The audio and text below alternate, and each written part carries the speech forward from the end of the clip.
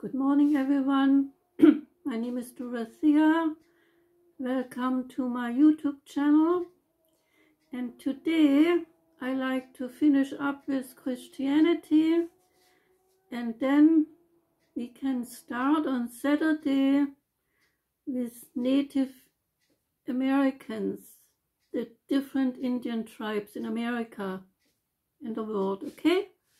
So, I hope everybody is okay, especially those people who right now have to deal with conflicts all over the world. I send out love to everyone and hope that things will become better and will be resolved soon, okay? So, let me start. I like to use Christianity once more, and today I like to talk a little bit about the crucifixion, not only of Jesus Christ, but the crucifixion as a means to deal with all kinds of people during mainly the Roman Empire, but not only. It is done in Roman culture, as we will find out with my video today, okay? So, let me start. Christianity is forever connected to the crucifixion of Jesus Christ. So that is why I want to make this video today, to bring that again to the attention. In Roman times, crucifixion was applied to slaves, disgraced soldiers, Christians, and foreigners, and very rarely even to Roman citizens. The Romans perfected crucifixion for 500 years until it was abolished by Constantine I in the 4th century. Crucifixion is seen as a horrible form of death because the crucified victim is forced to move up and down the cross a distance of about 12 inches in order to breathe. The process of respiration caused excruciating pain to the person being crucified, and this pain was mixed with the absolute terror of asphyxiation. Alone 6,000 captured slaves were executed by Roman soldiers after the revolt led by the gladiator Spartacus in the 1st century BC. In order for a quicker death to occur, Roman soldiers broke the person's legs so they could no longer push themselves up, and all the body weight would be hanging on the arms. In Jesus' case, he was already dead when the time came to break his legs. So written in John 19:33. When the soldier found Jesus dead, they pierced his side to assure that he was dead. In doing this, piercing his side, blood and water came out, referring to the watery fluid surrounding the heart and lungs. Crosses used for crucifixion were used and reused over and over again, making it a never-ending supply of wood, and this wood was mainly pine wood. While Jesus was nailed to the cross, this is highly unlikely without other methods, keeping a body for hours attached to a cross. Usually, the person to be crucified was with their hands and feet stretched out at full length in an erect posture. In this posture, they were to remain until death. Everything they wished to eat was given to them, usually, and this just the giving of food when they wished to get it, this prolonged the suffering and the misery. Crucifixion was a method of capital punishment. Also, and now it comes, not only the Romans did it, but it was also done by the Persians, the Seleucids, the Carthaginians, and of course Romans from about the 6th century BCE to the 4th century CE. According to scripture, Saint Peter was crucified upside down because he felt unworthy to die in the same manner as Jesus Christ.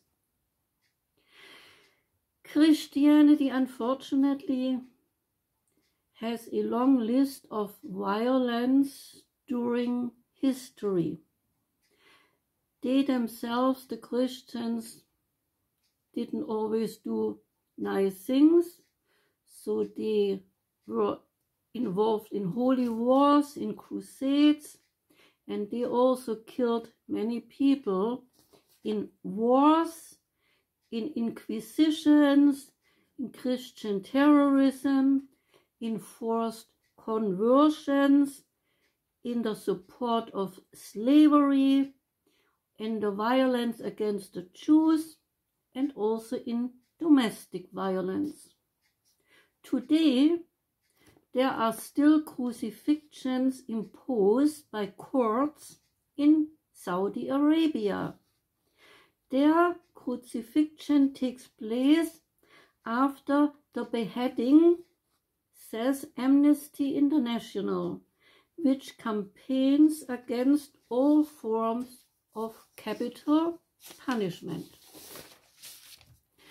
While Roman religion was not intolerant at first, there were all kinds of gods, such as Saturn in North Africa, Jehovah among the Jews, Greek gods, Roman gods, and so forth, because countless gods and goddesses were worshipped in the Greco-Roman world. This toleration of religious multicultural beliefs shifted in the early 2nd century when Christians became a focal point of persecutions. Alone to be said or named, Christian was highly dangerous, often ending in a death warrant. Persecution did not start with Roman authorities, because we already read in the New Testament about killings between Jews and early Christians, which is called fratricide, meaning the killing of brothers, murdering your brother, or killing members of your own group. Early Christianity had a difficult start. Christianity began as a despised, illicit religious sect and endured 300 years of hostility to finally emerge as the dominant force in the Roman Empire. Early Christians followed the concept of martyrdom from the Jewish legacy of suffering portrayed by the martyrdom by the Maccabees, which rather died than renunciate Israel. So be written down in the 4th book of the Maccabees. And Christians, they followed such martyrdom as a form to be close to Jesus, who suffered on the cross. Today, Christians are the most persecuted group in the world. A report commissioned by British Foreign Secretary concludes that anti-Christian persecution is nearing genocidal levels. While 1/3 of the world suffers from religious persecution, Christians are the most persecuted of religious groups, at a risk of disappearing. This report by British Foreign Secretary Jeremy Hunt is based on the extent of global anti-Christian persecution. Astonishingly, for me, when I googled persecution of Christians to aid me with regards to early Christianity, and what I found out stunned me. Here I found that, quote, persecutions of Christians around the world increased during the COVID pandemic, with followers being refused aid in many countries, authoritarian governments stepping up surveillance, and Islamic militants exploiting the crisis. A report says, quote, end. The report states further that 340 million Christians, 1 in 8, face high levels of persecutions and discriminations because of their faith, according to the 2021 World Watch list. It also says that there was a 60% increase over the previous year in the number of Christians killed for their faith, and more than 9 out of 10 of the global total of 4,761 deaths were alone in Africa. David Landrum, the head advocacy for Open Doors, UK and Ireland, said that this should disturb us all. Quote, freedom of religion is what underpins many other human rights and civil liberties. Oppressive governments know this, and they are exploiting the pandemic crisis to turn the screw on Christians. The report says that Christians in numerous countries in Africa and Asia have been refused COVID-related aid, so decided by officials of governments, but more often by village heads or committees. In Kaduna, which is in Nigeria, families from several villages reported receiving 1/6 of the rations that Muslim families received. So, that is ending Christianity today, and with what I said here in this video, I guess we are far away from world peace in all kinds of different levels of society. I was really shocked, I have to say, by even the way the world does things during a pandemic and how they decide whose life is worth being saved and whose life is not worth being saved. I thought that by now we would have a little bit more, well, a better way of taking care of everything and everyone. But the new war with Russia going into the Ukraine, doing what they are doing, I think we are far away from world peace and from coming to a consensus that wars are really not doing anything but destroy people's lives and countries and everything that was worth living for. So I hope that over time we humans find a way to better tolerate others, their way of thinking, their way of living, and that we will find a way to live and let live, and also to support each other, because we all are human beings. We all have families we love. We all like to get through life in a decent way, have enough to eat, have a roof over the head, have the right to see a doctor if we are sick, things like that.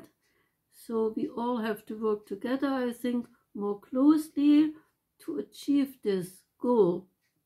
I think it will take a long time until this is done, but we should never give up the hope that we humans are able to get to the point where we all finally understand what is at stake, okay? Because there is no sense in fighting wars, and there is no sense in atomic warfare, and there is no sense in poisoning each other by putting chemicals in water supplies or whatever people think of to come out a winner, because I don't think there is a winner in such a conflict, okay? So let's all hope that we humans show sense, show that we are intelligent enough to solve all problems that are at stake, that we are intelligent enough to finally conclude that we all have to live together, and we better work towards peace so everybody has a decent life here on earth, okay? This is what I hope for today. So on Saturday I start with Medicine Man and things like that. So I hope I see some of you Saturday. Have all a wonderful day today, and stay positive, stay optimistic, and work towards peace on earth. We all can contribute to it by understanding our neighbors. It always starts in a little group. It starts in our own neighborhood, in our own families, and then it spreads out into a wider kind of context, okay? So let's start in our neighborhood, in our families, to be peaceful and good to each other, and then we hope that this also becomes a common behavior in the world, okay? So love to you all, and I see you on Saturday. Goodbye.